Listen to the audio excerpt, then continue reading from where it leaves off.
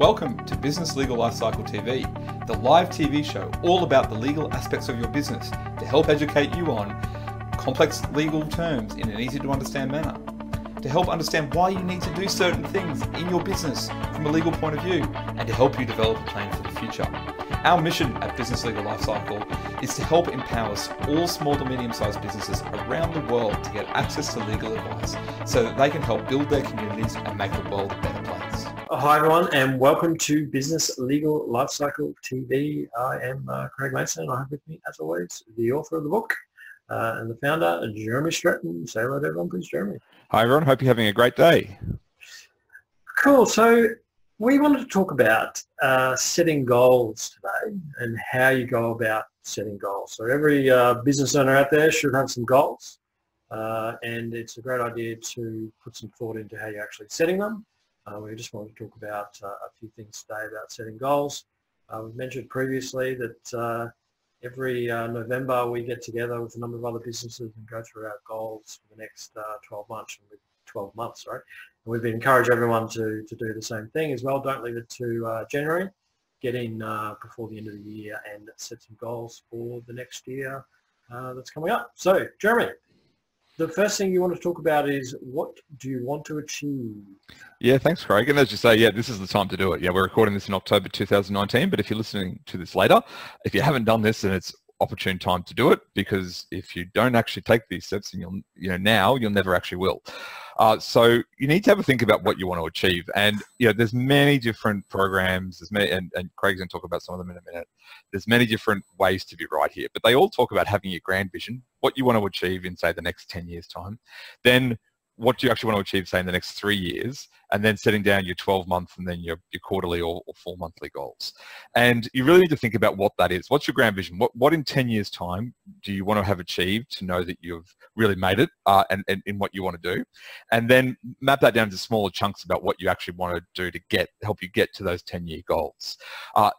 Once you've got, say, the 12-month or 12-week or whatever it is, you need to think about what your criteria of success are, so your success criteria. So how will you know that you're successful? And if you done any work on this, you've probably heard the term key performance indicators, KPIs. They're the things that you know once you've reached that goal. So have a think about what your big vision goals are, and then have a think about what your smaller goals are, and then what does it actually look like when you've actually achieved that. And then, Craig, do you want to talk about the next part about once you've set those KPIs, what you do next? Yeah, absolutely. So you've got your KPIs, and you might have heard the term critical drivers. So they're the drivers that you need to do in order to reach those KPIs. And obviously they're critical because you want to reach those goals and reach those KPIs. So best way of doing that is to map out how you're going to get there in some way. So there's many different tools out there to assist you with this, the 12-week year, etc. There's high value activities, different ways of different terminology, but they all essentially mean your critical drivers, and mapping out for each month, say, what critical drivers you need to do in order to reach that KPI. And you want to break it down, as Jeremy said. You might have a 12-month goal, but you might want to break it down into the quarters of the year and have different critical drivers for each day even that you need to do in order to reach your KPIs. And you've got it all mapped out there, then it's a lot easier to follow, and you've chunked it down.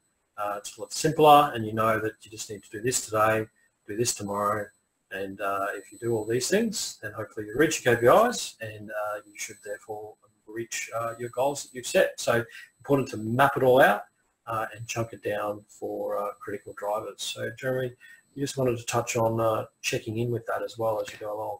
Yeah, so it's all great to set these goals, but you need to have some way of actually tracking your progress to make sure that you actually achieve these goals. So, as I say, there's many ways to do this. I use a spreadsheet. There are other charts that you can get. There are many ways to do it. You've got to find a way to check in, and I would recommend checking in weekly. At the beginning of each week, check in with where you're up to as far as achieving those goals, and what of those critical drivers, critical drivers, high value activities or tasks, tactics that you've achieved, and to make sure that you're actually getting towards what you need to achieve, and be ready to adjust them as necessary. Don't, try not to make wholesale changes, but over, whether it be a 12-week or a 4-month plan, you want to make sure that you adjust so that you can move along and achieve your goals. Remember that on the way, when Apollo 11 was on the way to the moon, it was on track 3% of the time, and it was constantly adjusting to get itself back on track. So make sure that you're adjusting to make sure that you're on track to achieve your goals. Greg, I think that's enough for us today on goal setting.